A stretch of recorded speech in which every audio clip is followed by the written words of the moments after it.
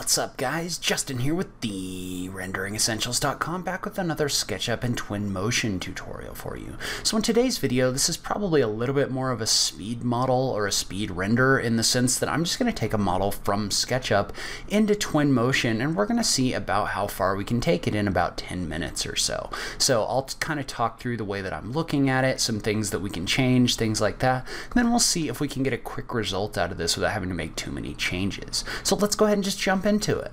Alright, so this is a model from the 3D warehouse that you can download and follow along. So this model is the Transportation Terminal Rotterdam by Milo M. You can bring this in, and this is a fairly lightweight model. Part of the reason for that is if you look at this, a lot of this has been kind of textured out using street elevation views and things like that. So things like the glass haven't really been detailed out yet, but we're going to go ahead and see what we can do with this inside of Twinmotion. So probably the first thing I'm going to do is just looking at this. This is a pretty cool train station, but the problem is there's no train models or train track textures or anything like that inside of Twinmotion. So the first thing I'm going to do is I'm just going to go in here and I'm just going to find all of these trains. So these are all in here. Most of them are component 15, I think. You can kind of find those in the outliner, and then there's a bunch of them that are just in here as groups as well. So we're just going to find those real quick. It looks like component 16 as well, but we're just going to take all of those and select them in the outliner, and I'm just going to put them in a group. I'm just going to name it trains. And I'm just going to hide them. And I'm going to see how many of these trains we can get in here. It looks like a bunch of them are just in here as kind of like generic group as well. So maybe we'll just do this way. So we'll take a look at it from an elevation view, and we'll just drag a right to left selection box over them real quick, just to kind of select them and then just hide them. So once I've kind of hidden the trains, what I'm going to do is I'm going to take this whole thing and I'm going to save it. So I'm going to do a file, save, and then we're going to go ahead and we're going to go over into Twinmotion and we're going to import it into our scene for rendering. So I'm just going to go to file. I guess you don't have to go to new scene because I already have a new scene, and I'll leave the starting ground in for right now, but we're just going to import this file. And one thing about this file when we do this is we want to make sure that we click on the button for Keep Hierarchy. We don't want to collapse by material. And I'm just going to check the box here for Fix UV and Texture. Anyway, so what we have now is we have a nice view of our in here of our, we're going to call it a bus station now, and we're going to start making some changes. So the first thing I'm going to change is I'm going to start swapping out some materials, and I'm going to get as many as I can, but generally speaking, you want to replace these low resolution textures from SketchUp with more high resolution or higher detailed stuff inside of Twinmotion. And in this case, I'm just going to go in here to the man-made textures, and we'll go ahead and maybe use like a cobblestone material or something like that. There's some weird UV mapping things going on with this one where it appears to be kind of distorted, and I'm not 100% sure why, because I feel like that should be more of a square material. And so what I did is I just came in here and I changed my UV mapping. So something's weird about the UV mapping in here. So what we're going to do is we're just going to, when we select this material, we're just going to click this button and we're going to go up here and we're going to select Cubic UV as opposed to the From Object UV, because the UVs in the model are all messed up. So the other thing I'm going to do is I'm going to come in here and you can see how this has an image for Google Earth snapshot. We don't want that. We're going to go ahead and we're going to put an asphalt material in here. You can see how that asphalt material comes in real nice with the cubic UV.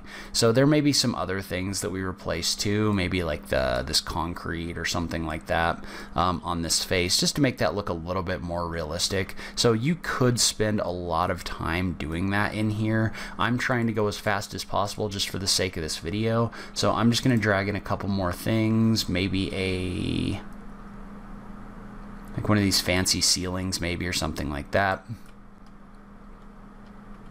And we'll go ahead and call it good.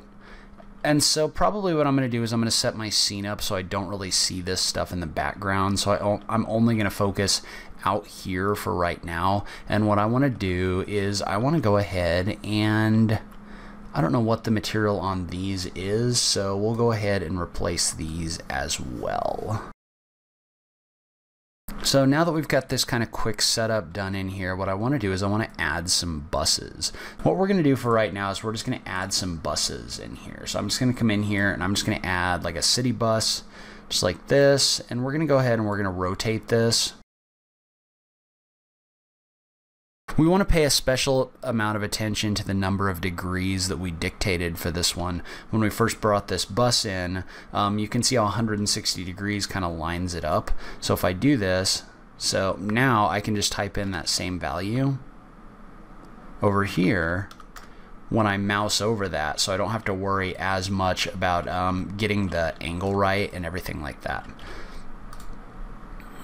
And I'm going to speed up my camera speed just a little bit. And the nice thing is once you get these lined up, you can just kind of come in here and you can just kind of dictate where they go. You can also hold the shift key in order to create a copy. So I'm going to click and drag in order to create a copy. So we've got a couple different buses in here. I might add a few more.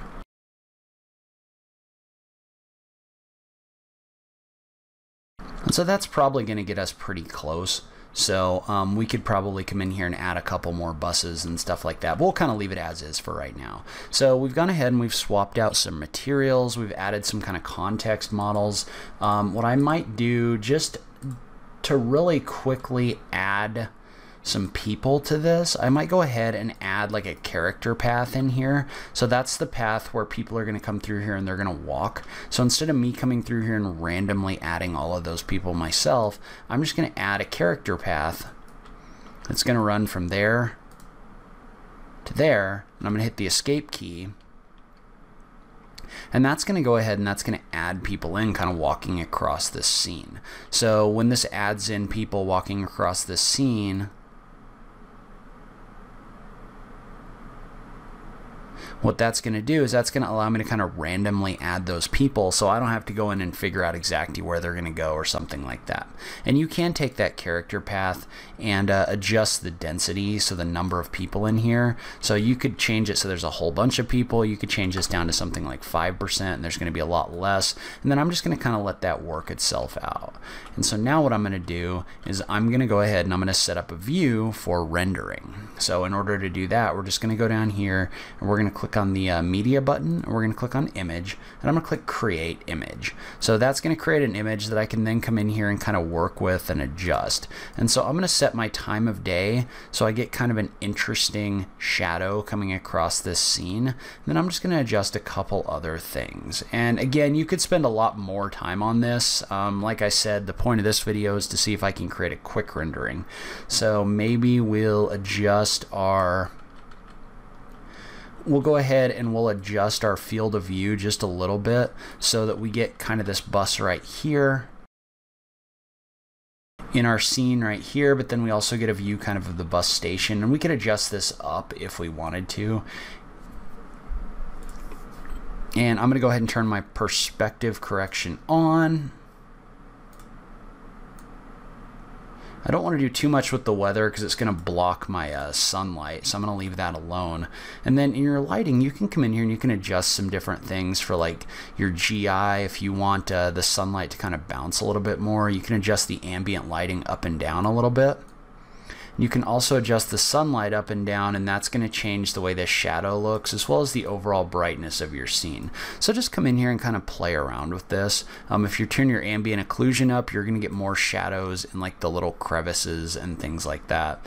And then depending on if you want this to be more of a yellow or more of a like blue whitish feel, you can adjust your white balance inside your scene. At the moment, I'm not going to do too much with depth of field. It's probably not going to be that big of a deal for this one. I might bring in like a reflection probe kind of by my bus, just so I get a little bit of reflection off of the glass in the bus. Just be aware that the bigger that reflection probe is going to be, the longer this is going to take to render. But you can see how this is kind of showing you a preview of a little bit more light bouncing off of this. So, and then I'm just going to get back to my camera view. I'm just going to click on my image right there. We'll go ahead and refresh this view so it has this camera view right here. And then once this kind of gives you a view that works for you, you can just go down here to export image. We're going to check the box for image and we're just going to click start export. And so you're going to find your folder that you want to export that image to, click select folder and let it render out. So you can see how there's definitely some more changes that we'd want to make. We'd want to get a little more detailed with this, also adjust our lighting a little bit more. But for just taking this model, exporting it straight out of SketchUp and bringing this in, this actually gives us a pretty good result. But overall, I mean, especially if you're using this for like quick architectural visualizations and things like that, I'm pretty happy with the quality of this render. Obviously, it's not 100% photorealistic or anything like that, but the fact that I was able to do this in just over 10 minutes is really one of the powers of real-time rendering. That's where I'm going to end this video. I know somebody's going to come back and tell me that this isn't very photorealistic. I understand. The point is more demonstrating how quickly you can generate a rendering, how beneficial that could be for like architects or people that do quick visualizations and make a bunch of changes, things like that. So anyway, if you like this video, please remember to click that like button down below. If you're new around here, remember to click that subscribe button for new rendering content every week. As always, thank you so much for taking the time to watch this. I really appreciate it, and I will catch you in the next video. Thanks, guys.